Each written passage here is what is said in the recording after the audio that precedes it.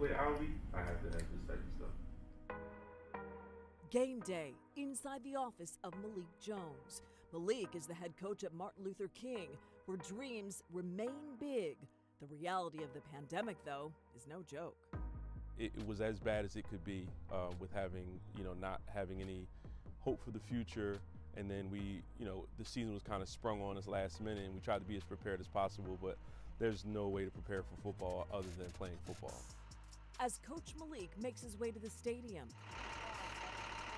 his opponents also arrive. Neumann Goretti's coach, Albie Crosby, speaks to the pain of the pandemic.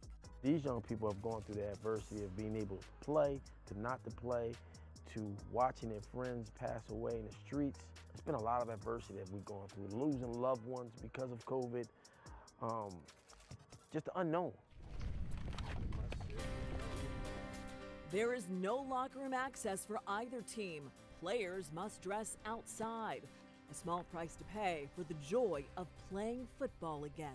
It gives them a sense of normalcy, and I think that was very important because a lot of them began to give up with scary thoughts of, is this the end of life as we know it? Are we ever going to play football again? How crazy is this year? Now we back.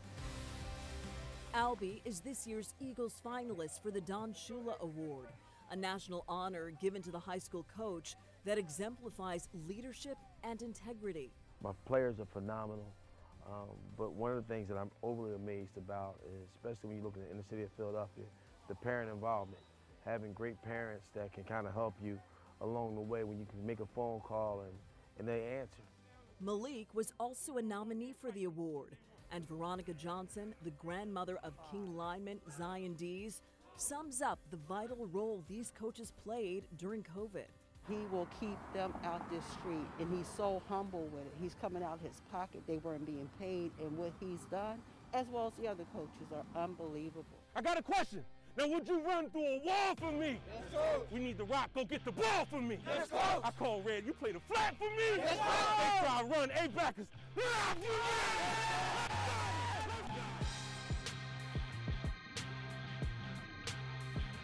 Goretti took control at the outset, taking the opening kickoff for a touchdown. Extra point! Extra point!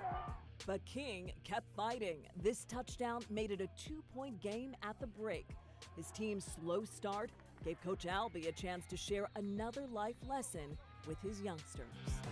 In life, that's how life works. When there's an opportunity for you, if you don't take advantage of it, Terry, eyes on me. If you don't take advantage of it, and that opportunity goes by you, then you sit back and you have regretting something like, damn, I didn't take advantage of that opportunity. Goretti did take every opportunity from there, controlling the game in the second half and walking away with a win. But when it was over, handshakes, pictures, and a final goodbye from a proud head coach. I love you, young boy, seriously.